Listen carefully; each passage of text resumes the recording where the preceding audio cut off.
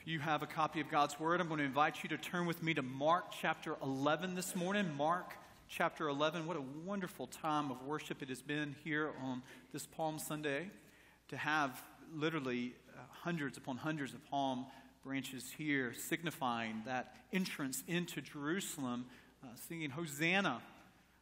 To see that in all three of our services this morning, and I'm going to be a little nervous not to I think I would slide if I got too ambitious with walking around up here. But it has been a wonderful time of worship through prayer and worship through song as our choir and orchestra have so beautifully led us to celebrate this Palm Sunday. I'm thankful that you're here. And as we turn our attention to Mark chapter 11, there are going to be three questions that we want to pose and to hear the clear answers from this Palm Sunday. You know, it's interesting when we think about the way that Jesus' life is given to us. So much of his life we know very little details about.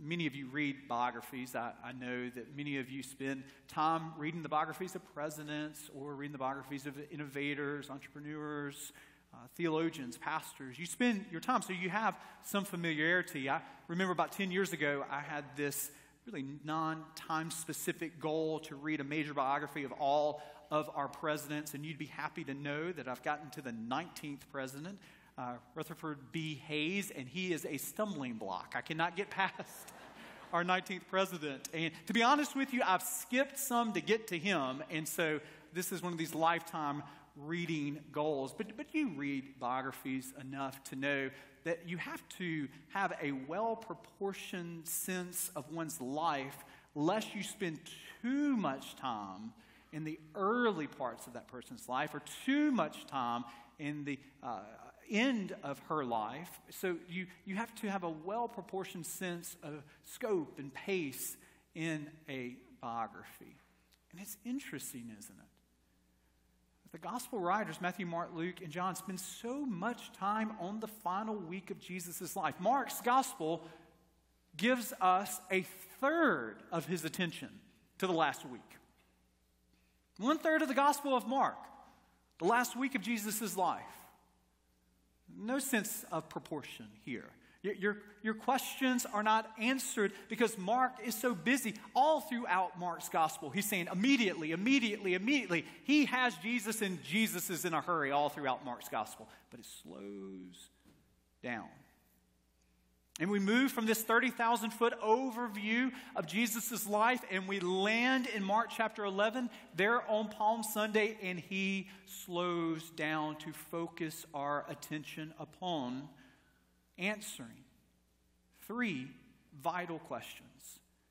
Who is Jesus? What has Jesus done for us? And what does Jesus expect of us? Who is Jesus? What has Jesus done for us? And what does Jesus expect of us? Mark chapter 11, verse 1, we read through verse 11, answering the question, who is Jesus?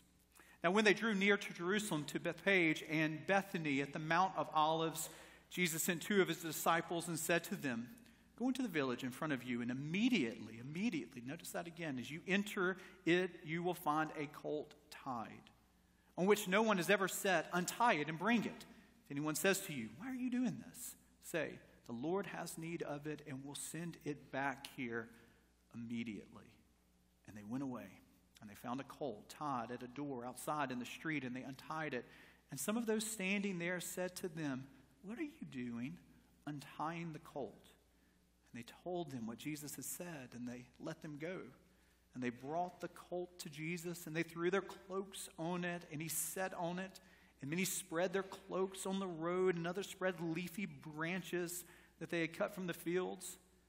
And those who went before, and those who followed were shouting, Hosanna!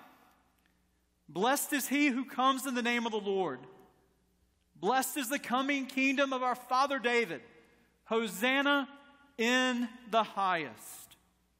And he entered Jerusalem, and he went into the temple, and when he looked around at everything as it was already late, he went out to Bethany with the 12. Who is Jesus? Here we have Jesus riding into Jerusalem on what we know historically to be Palm Sunday, and he rides upon a colt. Now, this would have been something that in that Greco-Roman world would have had precedence.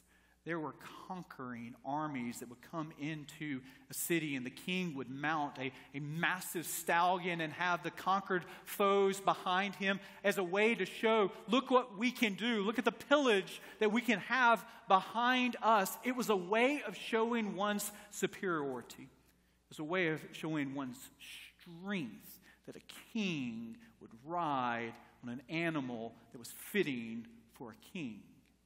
Here we have the King of Kings, the Lord of Lords, Jesus, who mounts an animal that is more fitting for Bilbo Baggins than for a king, more fitting for a hobbit than a true king, right? Is there anything about this that is accidental? Well, of course, the answer is no. Everything about this picture is intentional. It is a fulfillment of prophecy. We know the prophet Zechariah in the 9th chapter would write, "Rejoice greatly, O daughter of Zion. Shout, daughter of Jerusalem. See, your king comes to you." And notice that he comes gentle and riding on a donkey, on a colt. Notice how Zechariah so clearly tells us that there is going to be a time where the King of Kings is going to come, and he will ride not on that stallion, but on a colt. Jonathan Edwards, that great 18th century preacher, theologian, he penned a sermon and preached a sermon from Revelation chapter 5 where he connects it to Palm Sunday. And there are two images that the writer John gives us as he's describing the uniqueness of Jesus, that Jesus is both the Lion of Judah and the Lamb that is slain.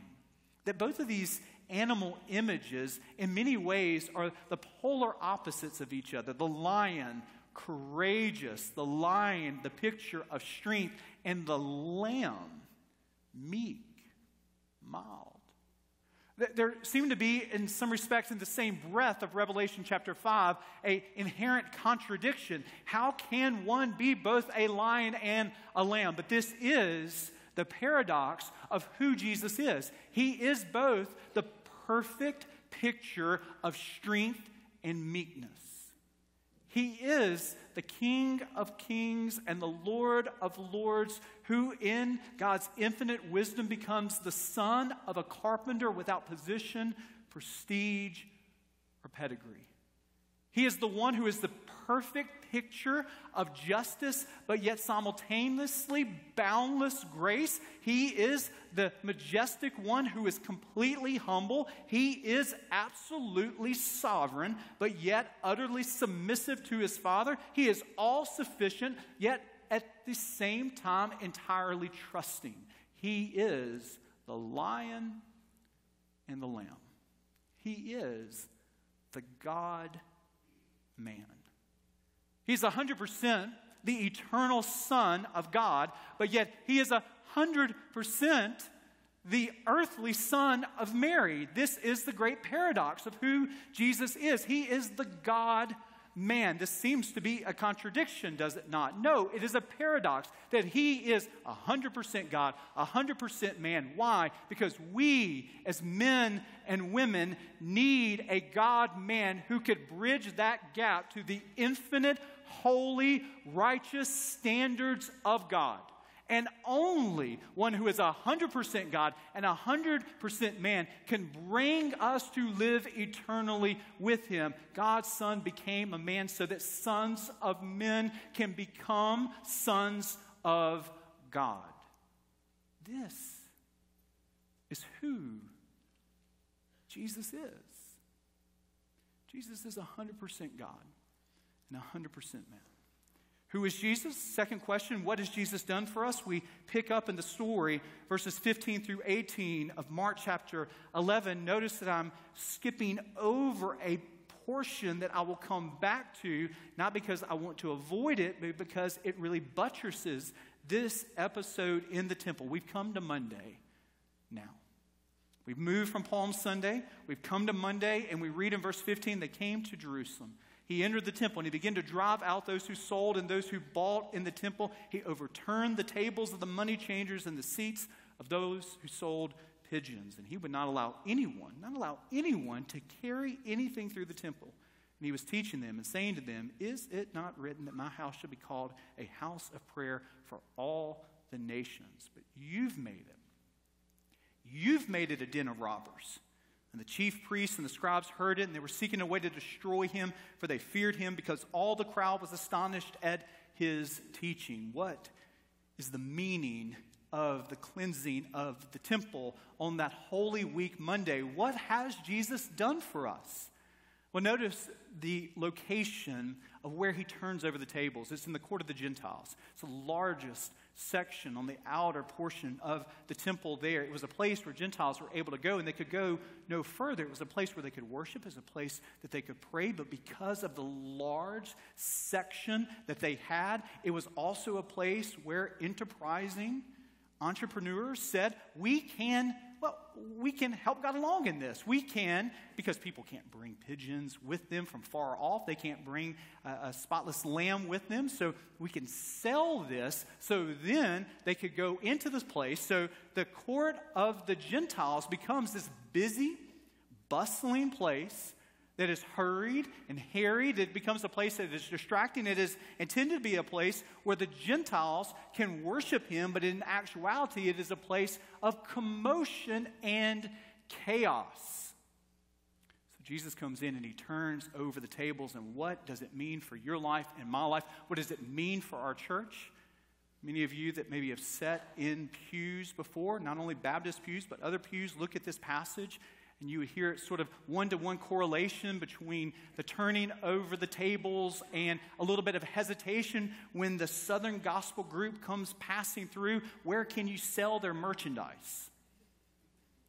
But I think we're missing the point when we think solely in terms like that.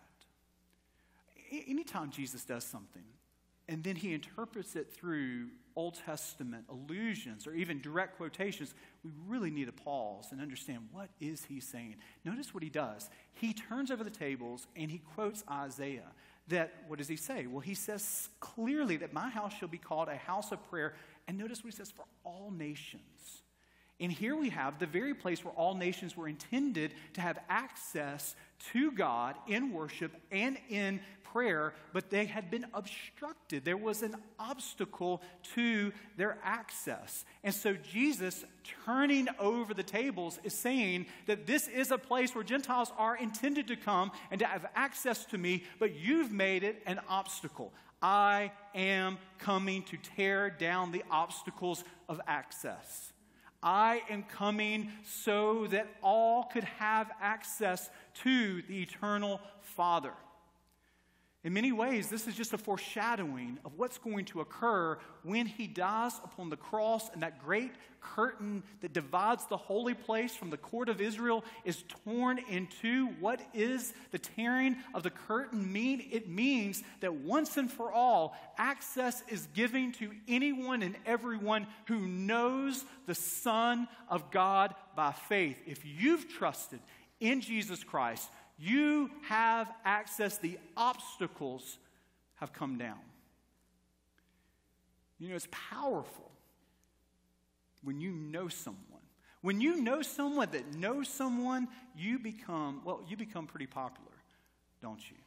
The second church I pastored was in rural county seat, Mississippi, 20 minutes outside of Tupelo, Mississippi. A very interesting relationship that one of our church members who worked every week so faithfully in the nursery, our oldest son, 13 now, was at that time 18 months. And so we would see her every Sunday, and we would talk. And her daughter was the personal assistant for Justin Timberlake. And this was very fascinating because every Sunday she would start a conversation like this. David, this Friday, when I was with Beyonce and Justin, and we did such and such. You don't always hear that at a Baptist church. I'm just going to be honest with you.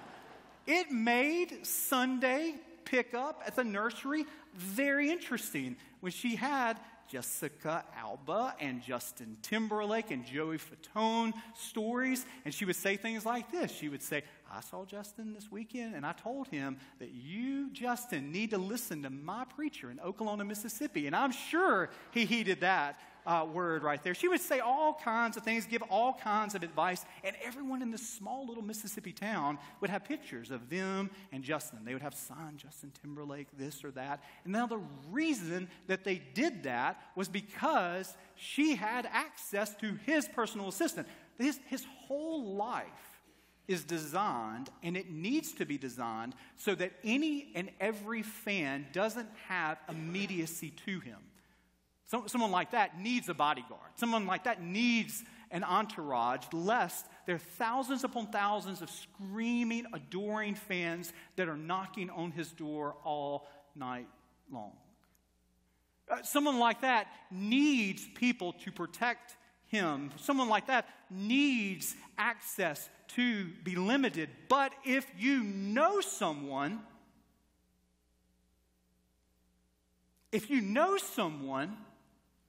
then you can have access not because of your worth, not because of your fandom, not because of your initiative, but because of the relationship that person has with that star.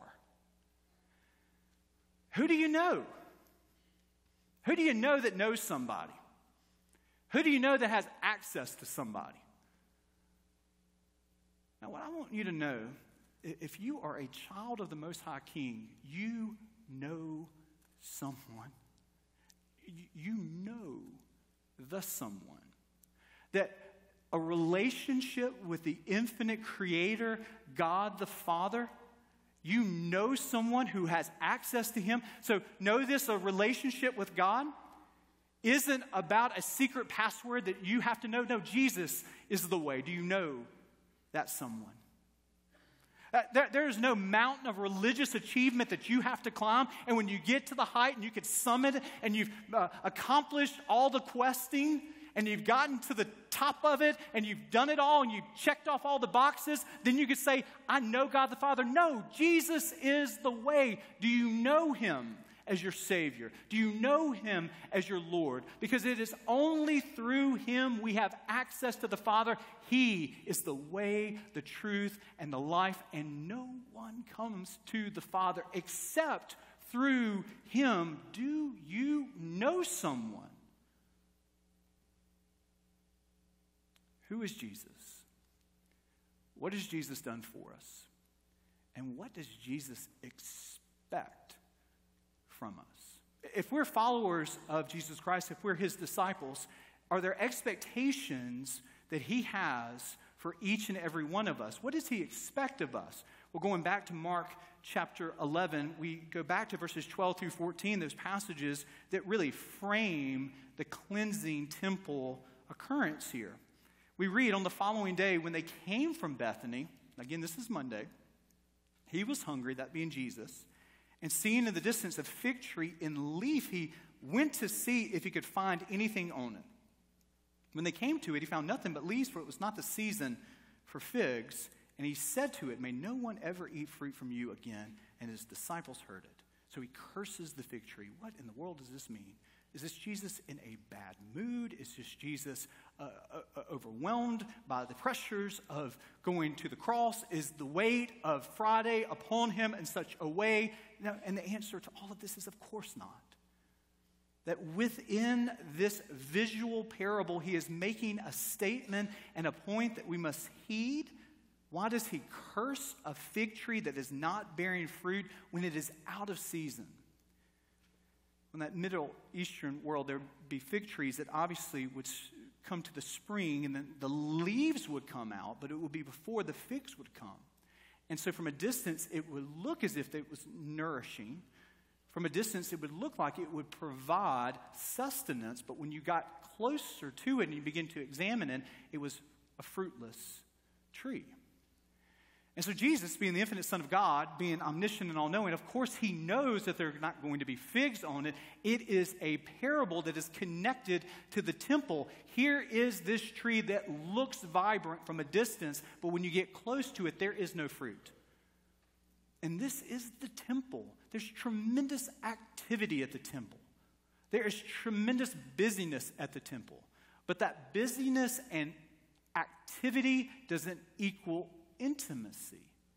And so the cursing of the fig tree is Jesus' way of speaking not only to the activity of the temple, but the distance from a true, authentic relationship. But it is your life and it is my life that he is condemning also. Because you know, do you not, that you can be busy doing things for God. You can be busy with a tremendous amount of activity for God, but that activity doesn't always equal intimacy with him. That from a distance, you can look as if there is growth and that there is health, but upon further examination, there is a fruitless life. That this can happen in your life and my life. You don't have to be a preacher for this to happen. You don't have to be a minister for this to happen. You don't have to be a person that teaches Sunday school week in and week out for this to happen. But as a part of our discipleship, as a part of our growth in Jesus Christ, there can be times in life where our busyness for God replaces our intimacy with God. Is that true in your life?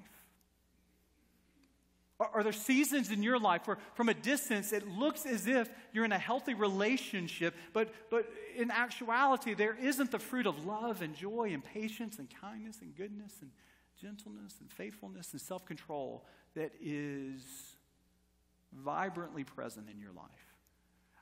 In actuality, do you know that you have to be really close to that fig tree to realize that it doesn't have fruit that is present?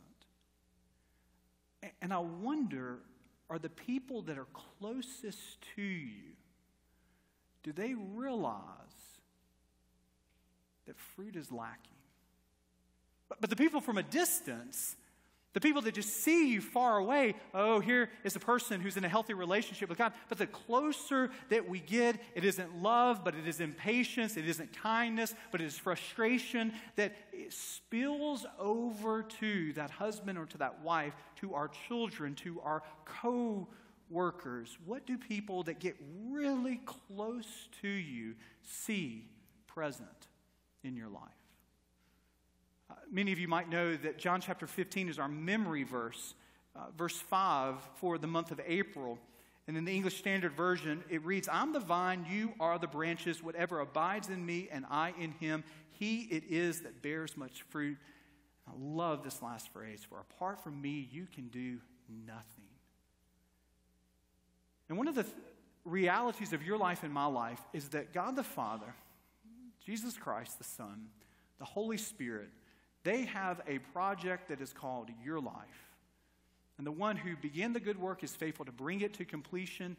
And bearing fruit isn't solely your responsibility. It isn't that God saves you 100% with his grace, and then he says, now, here's the keys to the car called your salvation in your life. Drive it as best you can. See you in heaven. That the one who saves you is the one that is working in you to bear fruit. And one of the ways that he helps you grow in your bearing of fruit is about that pruning process. Well, he highlights that in John chapter 15, verse 1. "The branch in me that bears no fruit, he cuts off. But every branch that does bear fruit, he prunes so that it will be even more fruitful." A couple of weeks ago, it's longer than that, probably it's a couple months ago, that I was looking around our house, understanding that spring was coming. I'm not this great horticulturalist. I'm not a master gardener by any stretch of the imagination, but I understood enough to know some of these things have to be cut back so they can bear fruit and that they can grow. We have this rose bush that has been kind of grown in such a way over the years that it goes up around our garage and it goes up around here. And that rose bush, I understood, needed to be cut back. So I got a ladder and I got the pruning shears and I climbed up on the top and I just went at it. My 7-year-old comes out of the garage. He looks up at me, looks up at the ladder, looks up at the pruning shears, and he says, "Dad, do you know what you're doing?" Son, has that ever stopped your dad before? You know? Not really. I really don't know what I'm doing. I have a master gardener, Liz. That's one of my neighbors. And so I kind of got off the ladder. He was outside doing some work. I said, hey, come over here and help me. And one of the things he did, he walked around the house. He said, yeah, you probably need to cut that back. No, don't cut that back. Or, yeah, probably need to wait 2 more weeks, and then you can cut that back. And so I went back to the rose bush, and I was cutting this off and then showing Danielle, and Danielle was saying, yeah, do this or do that. I'm going to do this. You can do that. And so at the end of it, I got back on the ladder, and I started cutting the rose bush. And I heard this voice, like, ow, ow. And I said, what was that? And then I realized that my rose bush was talking to me, right? And so I said, do you not enjoy this? And the rose bush, in a very gentle British accent, because what else would a rose bush talk to you in, said, no, I don't enjoy this. And I said, really? I mean, because understand that I'm pruning some things away here for your good. But the rose bush said, well, it kind of hurts. And I think at times, of course, you do not have to call the personnel committee. My rose bushes are not talking to me. But you understand the fictitious parable that none of us in this room desire to be pruned by the master gardener called God the Father. But because he loves you and because he cares for you, he prunes away those things that impede your growth. What is the obstacle of your life that is impeding your fruitfulness in your life? What are those areas of dead branches that need to be cut away? What are some of the relationships that are impeding your future growth in Christ? What are some of those habits that you're holding on to that God the Father in his wisdom wants to take the pruning shears of the Holy Spirit and cut away, not to harm you, but to grow you? And he has different pruning shears that he uses. At times he uses the Word of God being preached to comfort you, to convict you, to commend you forward in your life, because the Word of God is sharper than any two-edged sword. And at times he uses the pruning shear of his Word to be able to pull away those areas that impede your growth. At times he uses trials. The trials of life that he allows in our life, at times he uses for his glory and our good. Why? So that we would bear much fruit. At times he uses, as a father would, he uses the discipline. Sometimes it's the consequences of our sin. Sometimes it is him pulling us back into his loving arms. But whether it be the trials of life, whether it be the discipline of our Father, whether it be the Word of God, all that he does to prune us is for his glory and our good. And I'm here to ask you, what part of your life are you saying, I am not open to your pruning work? I've got better plans for this habit. I've got better plans for this relationship. I want to hold on to this. And the Holy Spirit is saying, today in your life, I need to prune this away so that there would be greater, more vibrant growth in your life. Who is Jesus? He's the God-man. What has Jesus done for us? He is the someone who gives us access to the Father. And what does Jesus expect of us? He expects us to bear fruit. And so much so that he will not leave us alone. His pruning is for his glory. And child of God, it is for your good, even when it hurts. Let us pray.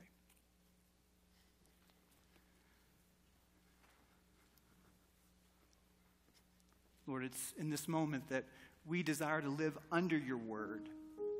We thank you that Palm Sunday, that holy Monday, that your actions, your life, your words, they intersect with our life in such a way that we're able to answer so clearly. May the beauty of those answers of who you are and what you have done for us, may it propel us forward in obedient trust. as you prune away those areas of our life that do not honor you. You do it for our good and your glory. So we trust and we obey. There's no other way to be happy in you, Lord Jesus, but for us to trust and obey even in the midst of the pruning process. Lord, you have a goal for our life, and that goal is for us to bear much fruit. May we be those fruit bearers, so that when people are close to us, they'd be nourished by the work of the Spirit in us. It's in your name we pray, the saving name of Christ Jesus.